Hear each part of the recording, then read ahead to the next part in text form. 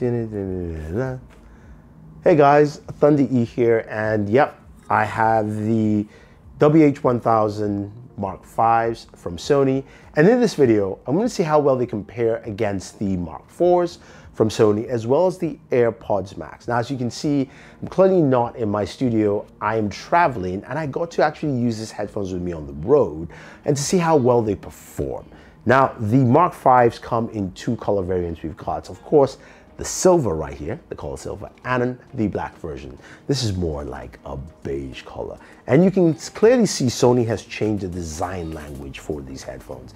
You've got thinner headbands compared to the Mark 4s.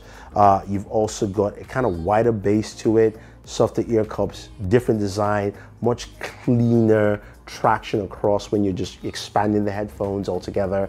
But they do not collapse in like the Mark 4s, so you do have that there, similar to the AirPod Max, which don't collapse in as well. Now, let's talk about our very first point, weight, comfort, right? How light are they and how comfortable are they compared to the other two? So I'll start off with the least comfortable and also the heaviest, which is the AirPod Max.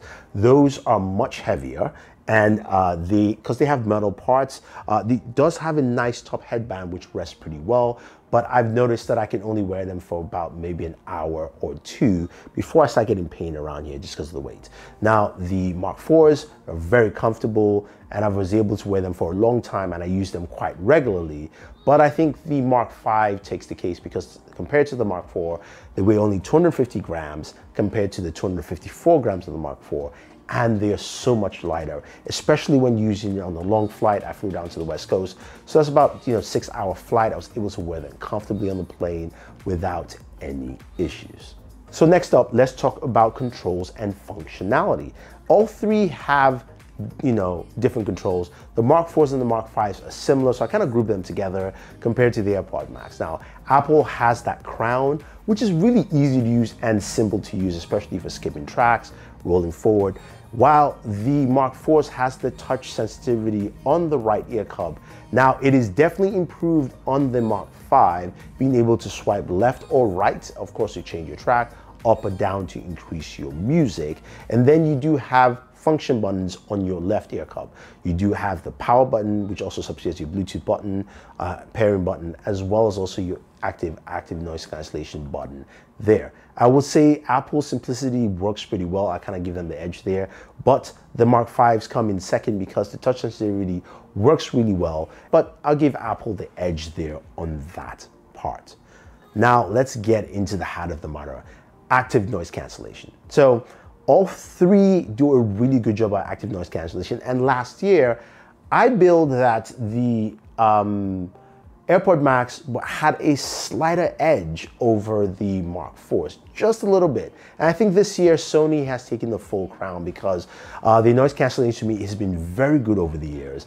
And with the Mark 5, it takes it a step further with its active noise cancellation, how well it does that. It's got 8 microphones for active noise cancellation, and the software does a really good job at sensing your environment. And we'll talk about softwares in a second, but it allows you to, it knows your location and environment so that it can actually tune the active noise cancellation to match your location, or you can manually do it if you want to, which is why you have that physical button there or within the software itself. So I give active noise cancellation to the Mark 5s, but honestly, all three are really good with active noise cancellation.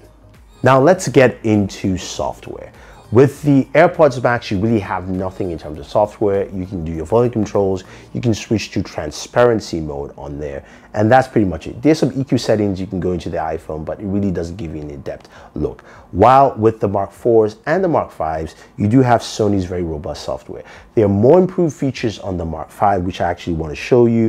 One of them is adaptive sound control. Now this one is pretty cool because you can go in and it can detect your actions if you're walking, if you're sitting like I am doing right now, or whatever activity you do, and it adjusts the active noise cancellations to your environment.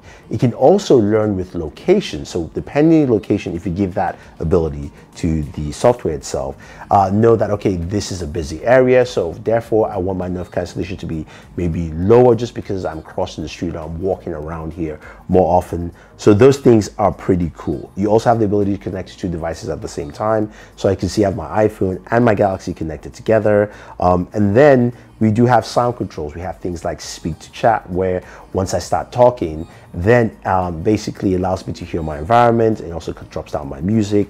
I can go into my ambient sound controls. I also have the equalizer, and we will get to the sound in a second for all these here, where I can change my equalizer setting. I can also customize it as well. 360 reality audio is there. And of course, these headphones support LDAC if you're using it, of course, on an Android device like the Galaxy. On the iPhone, there's no LDAC support there, but you do have LDAC as well as also DSEE Extreme support with that. Now, the one thing I will add though is that you do have quick access buttons where you can actually go ahead and set access buttons functionality for your active noise cancellation button, where I can double tap with it twice to access my Spotify playlist immediately, so I don't have to actually look for it anything on the phone. Or I can set it for a triple tap so I can switch between my devices. So whatever I want to do, I can do that. And that to me is one of the best part with the much more robust software to give you more functionality with these headphones. So software can be great, but honestly, it's about audio. That's where everything lies. If it doesn't sound good, then it doesn't matter. With the AirPods Max, we know they sound really good, and Apple's done a really good job there. I'm not a big fan of adaptive EQs. I think it takes away from some of the sound, but still, it is a solid pair of headphones in terms of audio. The Mark IVs really do a really good job, but some people complain about bass, and which is why the software helps cue some of that. With the Mark Vs here, you do have different drivers from the Mark IVs. They're now 30mm drivers, making it much lighter, but also I think better with the bass reduction. I found that the bass reduction was much better on the Mark Vs over the Mark IVs. So it sounded cleaner, it sounded richer, and also those highs came out better, and better separations between your mids and your highs. So for me, I definitely like that. The EQs are there where you can go play around with more, but I really like the sound here. And I think in comparison to the AirPods Max, I kind of like them a little bit better than the AirPods Max, maybe because of that, you know, adaptive EQ, but they sound really, really good. Now, AirPods Max and Apple's done a good job over the years with their microphones. They work well. The Mark IVs were really good last year, and I think the Mark Vs even do a slightly better job this year. But honestly, I've used all of them for phone calls, and no one has known the better or could tell the difference, and I'll say solid all around. All right, so finally, let's take a look at what extras you get. Well, with the Mark IVs and the Mark Vs, it does come with a carrying case, unlike the AirPods Max, where you do have to get this kind of like purse style case that doesn't fully protect the device, and the device is still prone to scratches, which is why I have a Spigen case cover over my AirPods Max, and honestly, this thing would have been scratched up more if I used it that way. The Mark Vs do come with a USB Type-C to USB cable, as well as also a 3.5mm cable. And of course, the AirPods Max don't. You have to buy that separately. You do have the same packaging for the Mark IVs. So, who's the new king? When you look at all the prices, AirPods Max, $549. You can get it slightly cheaper, while the Mark IVs are priced at $300. You can definitely get them way cheaper. And the new Mark Vs are priced at $350. Who gives me the best audio, best bang altogether?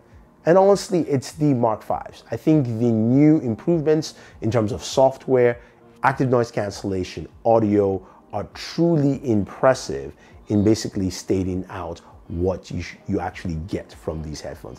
I really like it. I think they're solid, and I think the color range is also that silver, as they call it, looks really nice, and it's just a great overall over-the-ear headphones that I think anyone will pick up. So guys, if you have any questions, any comments, let me know. Otherwise, don't forget to like, share, subscribe, and always enjoy your entertainment.